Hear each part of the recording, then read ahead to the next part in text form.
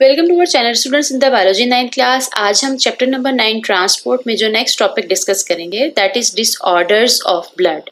There are many types of blood disorders.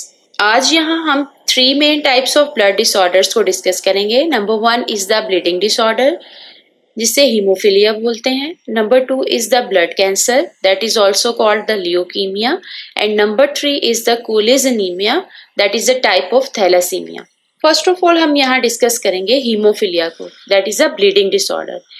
It's a rare disorder in which blood doesn't clot normally because it lacks sufficient blood clotting proteins और clotting factor. Haemophilia एक ऐसा disorder है जिसमें haemophilic patient में normal person की तरह blood clot नहीं करता बिकॉज ऐसे पेशेंट के ब्लड में blood clotting factors sufficient amount में प्रेजेंट नहीं होता। हीमोफिलिक पर्सन में क्या सिम्टम्स प्रेजेंट होती हैं? Excessive bleeding from the cuts और इंजरीज और आफ्टर सर्जरी। ऐसे पर्सन की बॉडी में in case of cuts, surgery और एनी इंजरी नॉर्मल पर्सन की तरह ब्लड क्लॉट नहीं करता और एक्सेस में ब्लीडिंग होती है बिकॉज ब्लड क्लॉटिंग फैक्टर्स या प्रोटीन्स के सफिशिएंट अमाउंट में प्रेजेंट ना होने की वजह से ब्लड का क्लॉट करना पॉसिबल नहीं होता। नेक्स्ट देखते हैं what are the causes of haemophilia. It is caused by mutation in one of the genes that provide instructions for making proteins और blood clotting factor. This gene is located on the x chromosome. Haemophilia जो कि एक bleeding disorder है, इसका main cause jeans में mutation है। ऐसी jeans जो कि ब्लड क्लॉटिंग प्रोटीन्स को बनाने के लिए इंस्ट्रक्शन प्रोवाइड करती हैं, ये जीन्स एक्स क्रोमोसोम पे लोकेट करती हैं। टाइप्स ऑफ हीमोफिलिया की बात करें तो there are 3 main types of haemophilia. Haemophilia A, haemophilia B and haemophilia C. Haemophilia A clotting factor 8 में म्यूटेशन की वजह से होता है, जबकि हीमोफिलिया बी क्लॉटिंग फैक्टर 9 में म्यूटेशन की वजह से होता है और हीमोफिलिया सी क्लॉटिंग फैक्टर 11 में म्यूटेशन की वजह से होता है। हीमोफिलिया की सीवियरिटी डिपेंड करती है ब्लड में मौजूद ब्लड क्लॉटिंग फैक्टर्स यानी फैक्टर 8 और 9 के लेवल्स पे। नॉर्मल पर्सन में ये दोनों फैक्टर्स 50 to 100% के करीब प्रेजेंट होते हैं।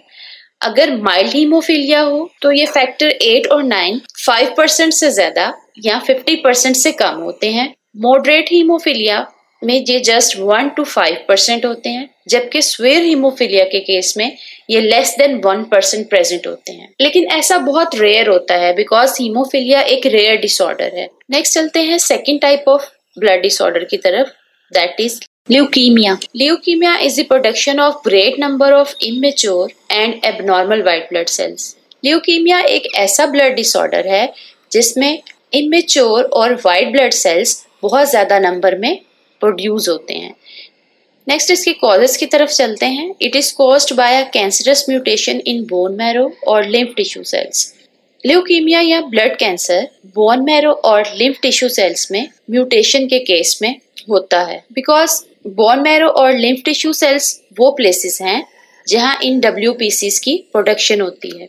इस डायग्राम में अगर हम नॉर्मल और ल्यूकीमिया वाले ब्लड को ऑब्जर्व करें तो दोनों में क्लियरली डिफरेंस देखा जा सकता है।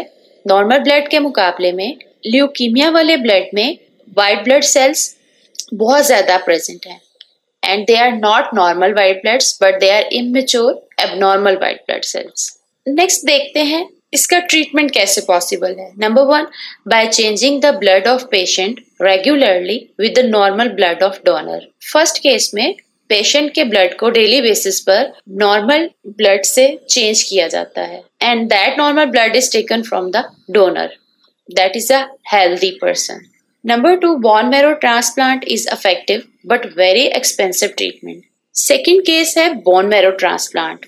मीन्स इसमें भी पेशेंट के बोन मैरो को डोनर यानी हेल्दी पर्सन के बोन मैरो से रिप्लेस किया जाता है, बट ये एक बहुत ही एक्सपेंसिव ट्रीटमेंट है। Third type of blood disorder की तरफ चलते हैं that is thalassaemia. It is a genetic problem due to mutation in the gene of haemoglobin. Patient can not transport oxygen properly. Thalassaemia एक genetic problem है, means ये jeans में present होता है। हीमोग्लोबिन जीन्स में म्यूटेशन की वजह से नॉर्मल हीमोग्लोबिन की बजाय एबनॉर्मल हीमोग्लोबिन्स बनती हैं, जिसकी वजह से पेशेंट प्रॉपर तरीके से ऑक्सीजन को ट्रांसपोर्ट नहीं कर पाता। नेक्स्ट बात करते हैं टाइप्स ऑफ थैलेसीमिया को। टाइप्स ऑफ थैलेसीमिया को अंडरस्टैंड करने से पहले हमें हीमोग्लोबिन के स्ट्रक्चर को अंडरस्टैंड करना है। हीमोग्लोबिन के स्ट्रक्चर में यहाँ देखें तो प्रोटीन्स की 4 चेन्स प्रेजेंट होती हैं। 2 chains are the alpha chains, alpha chain 1 and alpha chain 2, and 2 chains are the beta chains, beta chain 1 and beta chain 2. Now there are 2 types of thalassemia, alpha thalassemia and beta thalassemia. In case अगर haemoglobin molecule के structure में mutation alpha chain में हो तो फिर इसे alpha thalassaemia बोलते हैं, और अगर ये म्यूटेशन हीमोग्लोबिन के इस स्ट्रक्चर में बीटा चेन्स में हो तो फिर इसे बीटा थैलासीमिया बोलते हैं। बीटा थैलासीमिया की फर्दर 2 टाइप्स हैं। One is the minor thalassaemia, another is the major thalassaemia.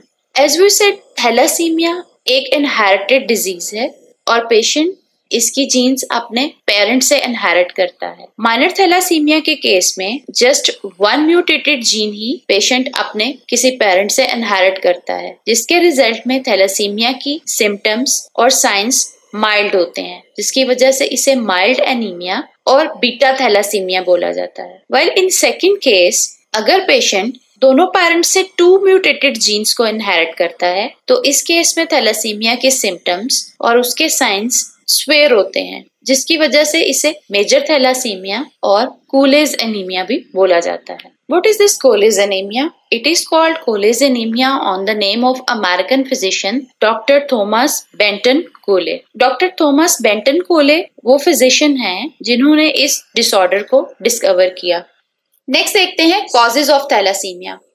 The mutation in the gene of hemoglobin results in the production of defective hemoglobin molecule. यहाँ इस diagram में mutation in the gene of defective haemoglobin molecule can be observed.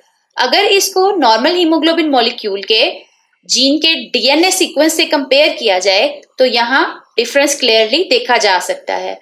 As a result of mutation, इसके result में defective haemoglobin molecule बनता है, जिसकी वजह से रेड ब्लड सेल भी अपनी नॉर्मल शेप को लूज कर देता है, और नॉर्मल रेड ब्लड सेल की निस्बत इसमें ऑक्सीजन कैरिंग कैपेसिटी भी लूज हो जाती है, and that result in the thalassaemia. What is the treatment of thalassemia? Blood of patient is to be replaced regularly with the normal blood. Patient के blood को daily basis पे donor means healthy person के blood से replace किया जाता है। Number 2, it can be cured by bone marrow transplantation but it doesn't give 100% cure rate. Second thalassaemia को bone marrow transplantation के जरिए ट्रीट किया जा सकता है, बट इसके रिजल्ट में 100% क्योर रेट नहीं होता, और ये ट्रीटमेंट बहुत एक्सपेंसिव ट्रीटमेंट भी है। International day of thalassaemia, it is celebrated every year on 8th of May to raise the public awareness about the thalassaemia. हर साल 8th of May को